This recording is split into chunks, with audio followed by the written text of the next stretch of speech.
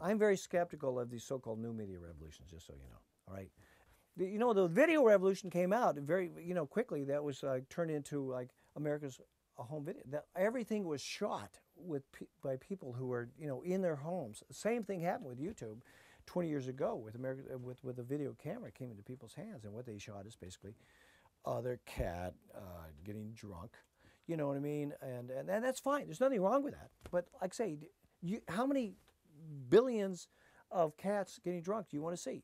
So that's for me a cartoon version of the absurdity. I'm not asking for there to be an avant-garde group of people who will lead the viewers out. No, but I'm just saying that people should step up to the challenge, of YouTube, and not just me brush my teeth or brush my cat's teeth or whatever. And so what? So anyway, this is an issue about utopia and dystopia. I mean, it is a central issue. You know what I mean? I don't want to say I'm utopian. I don't want to say I'm dystopian. That's silly. But I'm just saying that, yeah, the onus is not on some technological. There's been a million technological developments. That many of most have failed. All of which could have produced some kind of change in society. Look at radio. You have the internet radio, sure. You have micro broadcasters, sure. But I mean, in the same period of time, the 80s and 90s, you have a massive consolidation here in the United States with Clear Channel at the same period of time. So you might say, well, the group of people who listen to alternative rock or whatever grew from 3% to 7%, we could say, the same period of time. All the people who listen to the jazz stations, good example, jazz, classical, in other words, that 60% of the people, now they have to listen to,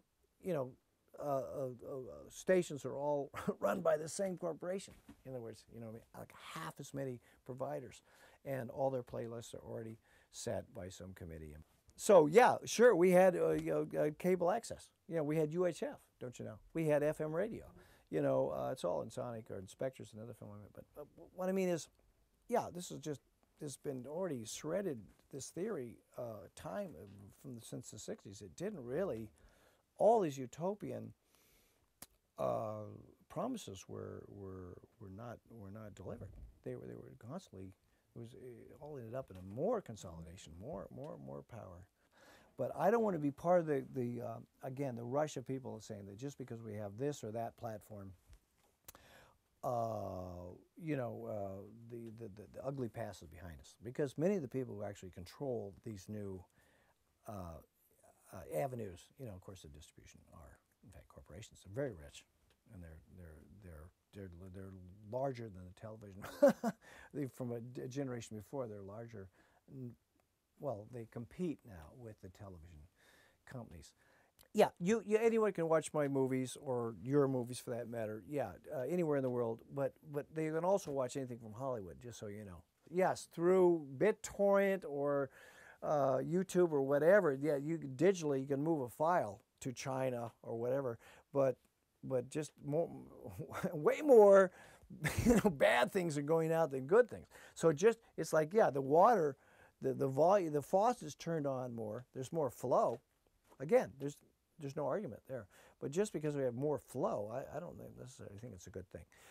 It does open up more space for other kinds of things that didn't make it into the flow, but they're totally diluted, if you ask me. They're totally diffused. With all the other stuff. There's more commercial messaging, there's more war stuff, you know what I mean? There's more misogyny. But don't you see, I'm not utopian, I'm not unrealistic. Just because we have other means of making movies and distributing movies, it doesn't mean that the basic conditions of life on the planet for most humans will change. I think it's a good thing for those people who have access to computers, which is certainly a minority of people on the planet, and those people who choose to take up, access resources of older work archives. That's also a very small minority. And by the way, with copyright, which we haven't really gotten around to, at the same time, there's a proliferation of platforms for media production and exhibition and distribution. You really, in terms of the law, it's clearly, there's no doubt about it. I challenge you to come up with any evidence to the contrary that the restrictions around what's proprietary material has become much more narrow. There's no doubt about it. I can name three: Sonny Bono Act, this is of course in the United States, the Digital Millennium Copyright Act, and all these have really acted to restrict people to less and less material, which was part of our cultural legacy. Of course, there can be people who use it despite the copyright legislation, which is exactly the people I keep talking about, the outlaws and the margins of people who would do something regardless of the larger trends. This march towards the web as some possible way out, as in the guise of this, again, this utopian exercise of free speech. So I remain unconvinced of that, and there's exceptions. And by the way, they're all subcultural. They're all minorities. They're all minority exceptions. It's not going to be some magic pill that you have, BitTorrent or YouTube, that's going to solve the problems. It has to do with human imagination and critical will that will do it. It could be argued that those things make possible and enhance, yes, critical agency, and I'm willing to give that a chance. I haven't really seen any proof of it yet. There's plenty of people who are watching, the worst kind of soap opera right now, over the planet, and I can't save them, as hard as I tried, I can't save them. But the thing is, it's not me versus them. Don't you see? That's not the model anymore. So those people will always be there, and but the ideas will be carried on by a smaller group of people. Be they activist or be they anarchist or be they artist. It's got to start with an A, whatever. So I'm looking for more of a well, I'll embrace the democracy, but it really has to do with will. It has to do with consciousness. It has to do with